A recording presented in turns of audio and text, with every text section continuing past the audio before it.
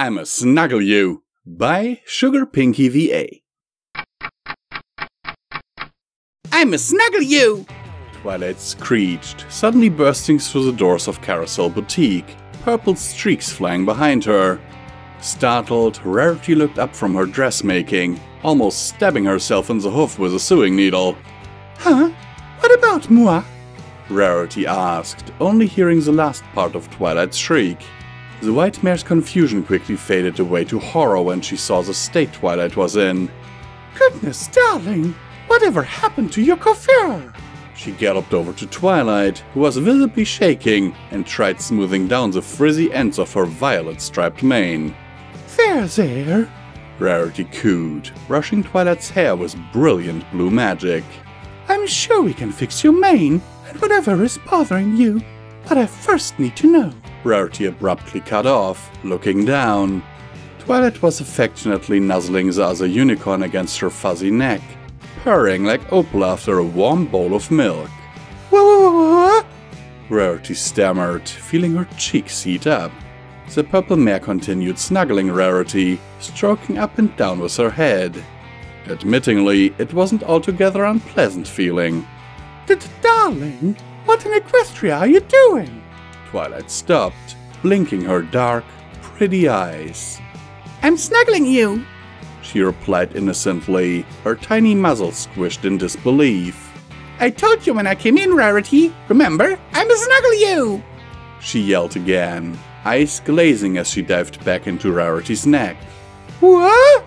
The fashionista squirmed as Twilight nosed her sensitive fur.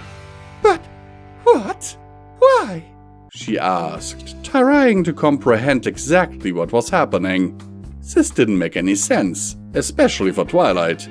If this had been Pinkie, on the other hoof, it might have been excusable and just passed off as Pinkie being Pinkie.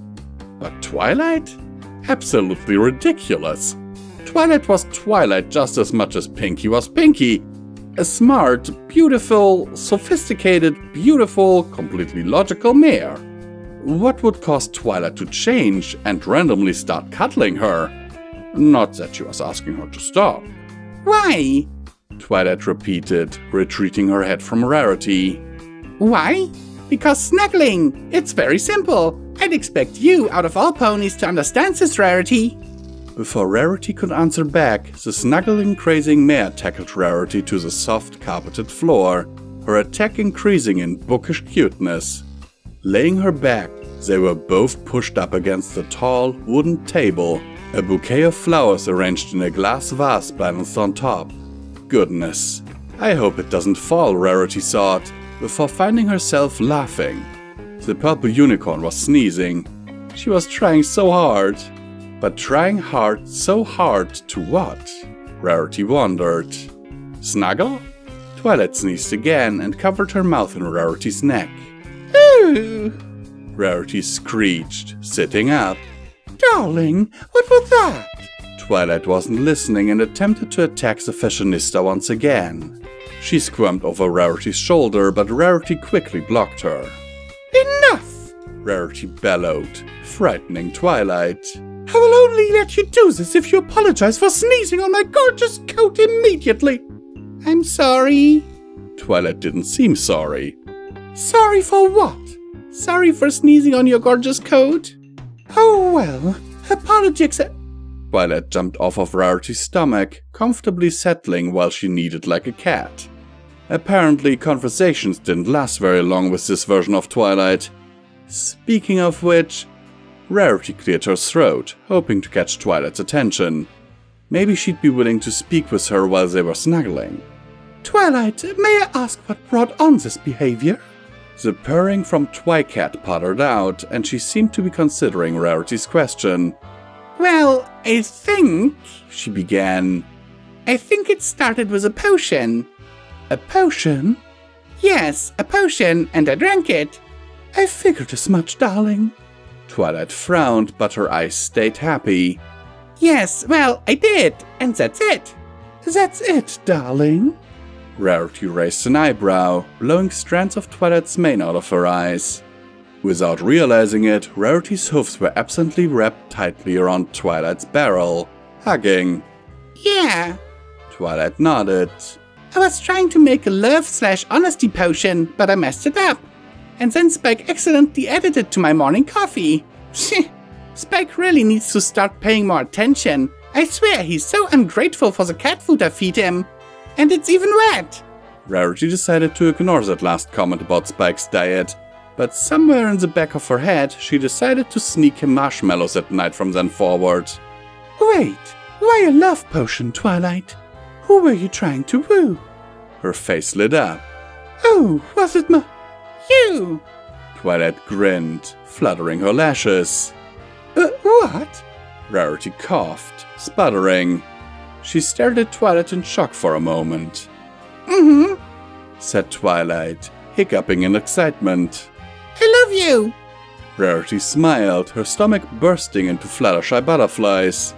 Who cared if it was just a spell making Twilight say these things? It was still true, right?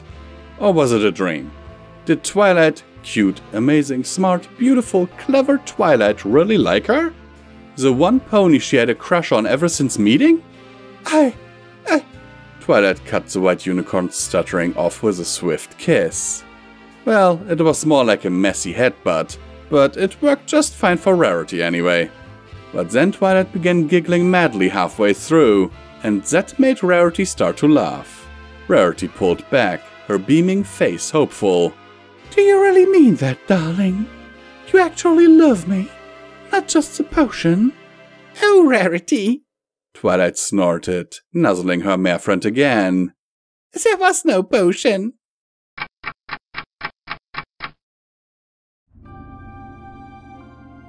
We here at Pony&Wolf Productions thank these amazing patrons of ours for their monthly support, without which all of this would not be possible.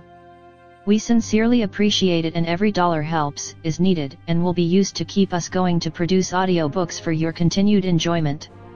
It is, now more than ever, important that you support your favorite creators if possible, due to YouTube changing in a way that is not very friendly to content creators.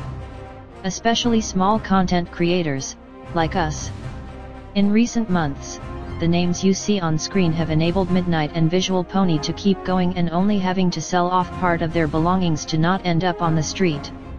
As an incentive for everyone, Visual Pony has broken a vow and has promised to read and record Fallout Equestria, Murky number 7, should the monthly support reach $1,500.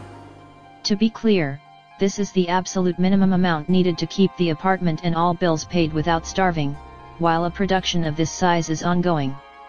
The estimated time for this production would be 3 to 4 years, but people already said that Project Horizons was impossible to do, right? And now look who did it, so with Pony&Wolf, you know we can finish the job. For further information on how to support us, please have a look at the description of this video, as there are also other ways, like our merch store. Sincerely and forever yours, your Pony&Wolf team.